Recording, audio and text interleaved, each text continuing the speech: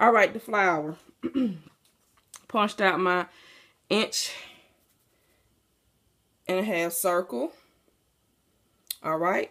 And so for this one, I'm going to spray it last. So I just cut the dry sheet.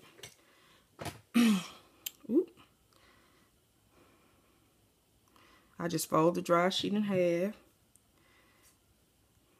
Love these scissors of death. Cut it in half. I'll cut it in half again. All I'm doing is making squares.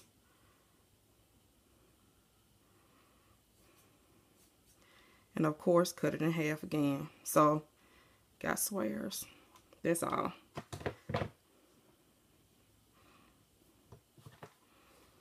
I hope I'm in frame.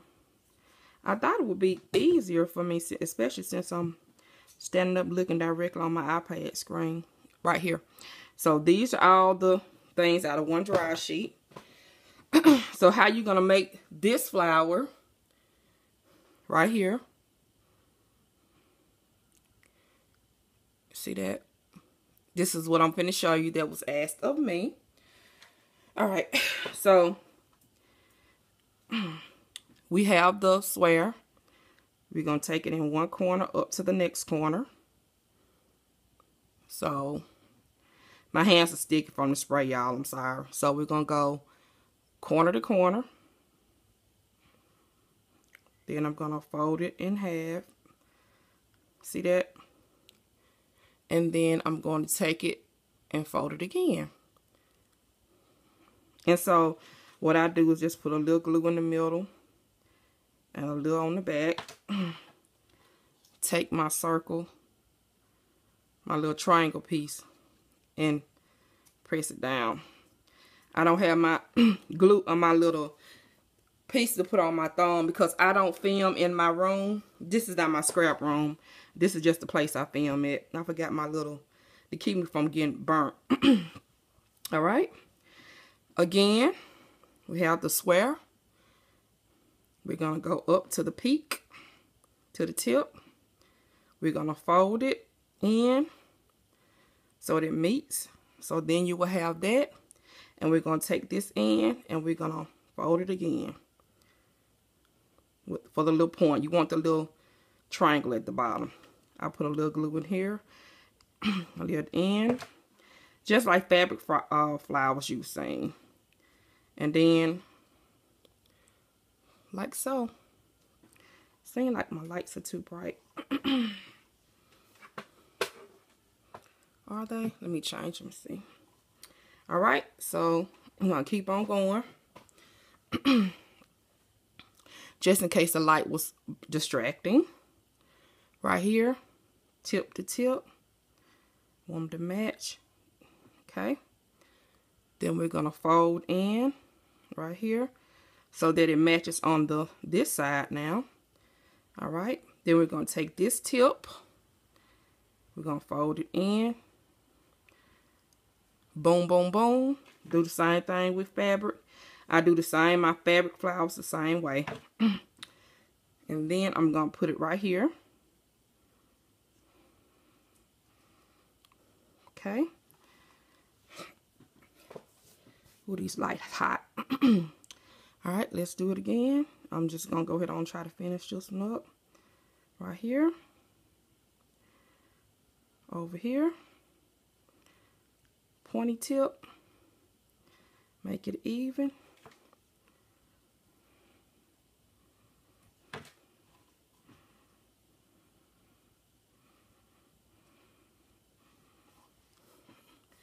Pinwheel action.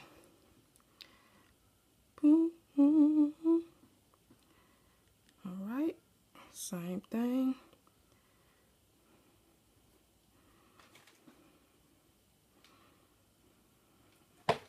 And I think I promised some other people tutorials too on stuff, but my memory is so bad I forgot and then I was scared. But again, new season, honey. New season. So what have you guys been up to?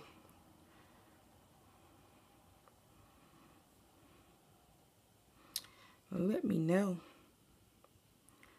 Get my peek.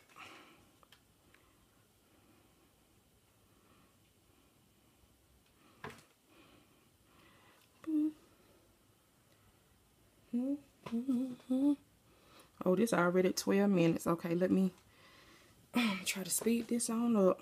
All right.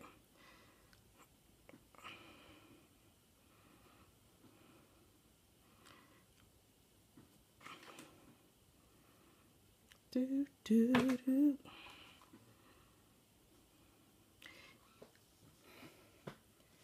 And my last one.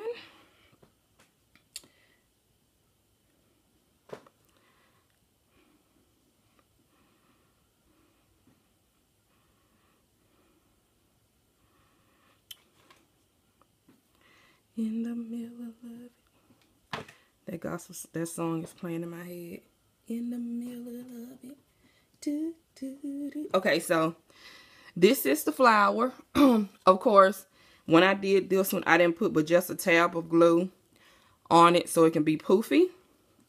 So if that's the case, if that's what you want to do,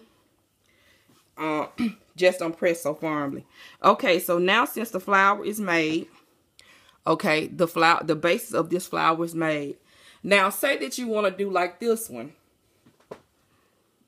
You want to have, so I went from a single layer right here to this double layer one. All you're doing is the same thing, but you are alternating petals. So for example, where this gap is at, instead of me putting another petal right on this one, I will put it right here. And I don't think this is going to be enough for no, it's not going to be enough for another one. Like I said, you would just put a petal here. Then you'll alternate here. Here. And then it's going to be like that. Alright, so if you have any more questions on that, just let me know and I'll answer. Now we're going back to the bag.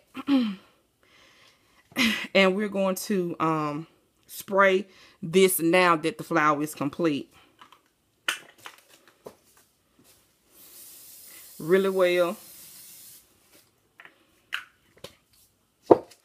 And if the center that you want to put in here, you can put the center in before or after.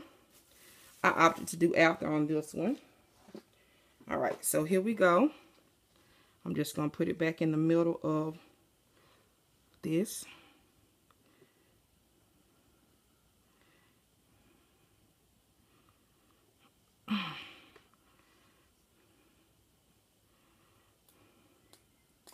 Oops. And there you have it. This is the flower.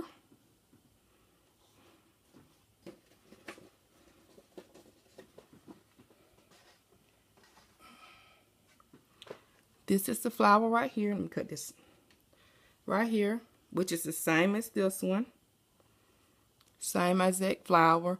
This one was more precise. This one I was rushing because I didn't have no mojo, so it came at the last minute. So like I said, with this one, I just didn't press it tight like I did this one. And you will just put your center in the middle. Well, let me see. Hate the incomplete stuff. This is my favorite color. Now, let me pull that up. Give me a white one. Here we go.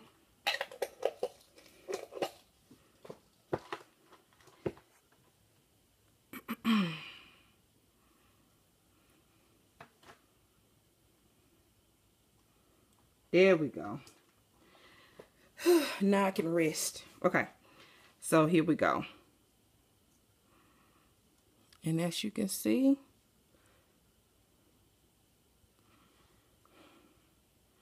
looks just like the other one.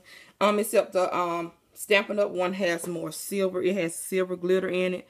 The Martha Stewart one has just one color, which is still gorgeous, by the way. And I was trying to find. It's a glitter that I bought from either Hobby Lobby or Michael. It looks exactly like the Stampin' Up! Glitter. But I can't find it. Because I hadn't played with glitters in a long time. And normally once I stop dealing with some, I put it up and I don't think about it. So I have to dig it back out. But anyway, there you guys go. That's how I did the flower. And that's how I did the background for my cards. And like I said, you can see the difference between the Stampin' Up! One and the Martha Stewart one. Both are gorgeous. It depends on which look you are going for. So I hope you guys find this tutorial helpful. And like I said, hopefully this won't be the last one. I'm going to continue to try to push myself to keep on coming out of my comfort zone. All right, because yeah. Oh, I didn't say it before, but y'all know I didn't come up with this. This been around forever. Not my idea. I don't know who came up with it, but it wasn't me. All right, that is it. Bye bye, you guys.